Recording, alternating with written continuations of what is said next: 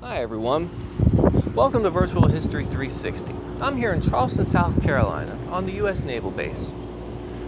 I'm standing outside the Warren Lash Conservation Center, and inside this building it houses a great mystery of the Civil War.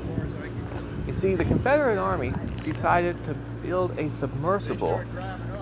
They were designing it to break the Union blockades. Now, if you look behind me, you can see a picture of what it looked like.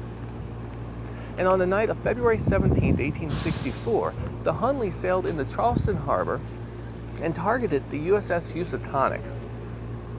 Now, the main weapon of the Hunley was a torpedo. It was a barrel filled with more than 90 pounds of gunpowder. They rammed the side of the ship, and the resulting explosion created a hole more than 10 feet wide.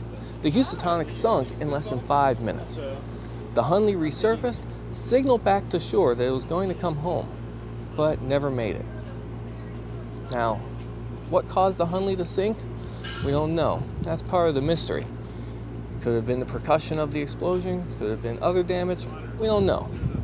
That remains to be seen. Conservation work is ongoing, and they expect it to take years to finally figure out what happened.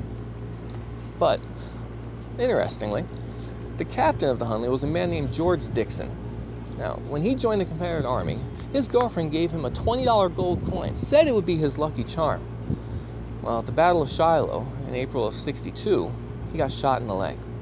Well, lucky for him, that gold coin was in his pocket.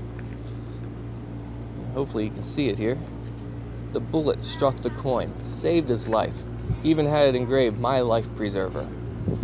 When they raised the Hunley, they found his remains with the coin in his pocket. He kept it with him. Now, if you like videos like this, please subscribe to my YouTube channel for Virtual History 360. Thank you.